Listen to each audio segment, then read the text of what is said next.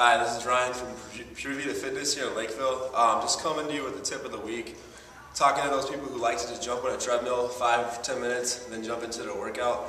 If you're doing any type of resistance training, circuit training, strength training, all qualifies as resistance training.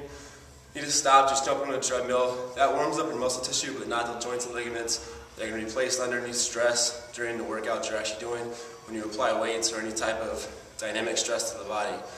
So quickly what I'm going to do is show you how to do a dynamic warm-up, which is better to get those joints, ligaments, as well as muscle tissue warmed up to a upcoming workout of the day. So this is going to be about 5 quick movements. You can elongate this by looking up more movements online, easy access at YouTube or any other typical exercise websites. So I'll begin over here with the 5 movements. First one being 15 bodyweight squats or air squats, whatever you want to call them. Just going to go up and down, placing the hips back, stand up fully, full bodyweight squat. You can do about 10 to 15 of these. After this, go into a walking lunge for about a 5 to 10 yard stride, reaching, sitting into the heel, chest nice and tall. Reach, sit, stride again 5 to 10 yards. After that, that's 2 good lower body exercises. Then we'll move on to the upper body. Okay, go down, push-up position. We're just going to go nice and easy, 5 to 10 push-ups.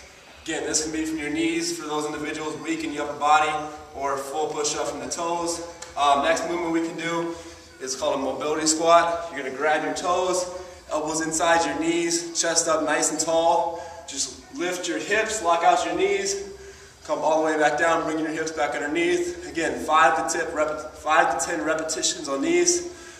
And then following this, the last thing we can do, get the inner hips, inner thighs, 5 Messier squats, nice wide stance, pushing your hips across into a lunge, lateral lunge position or lateral squat position.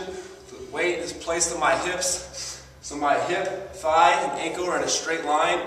You don't want to be inside of that or outside that too far, put too much stress on the joints. And you're going to stay down here, shift your weight back and forward 5 to 10 times. Again, just to get the inner thigh warmed up as well as the hips. Alright, I'm Ryan here at Pure Vita Fitness, and that is your tip of the week.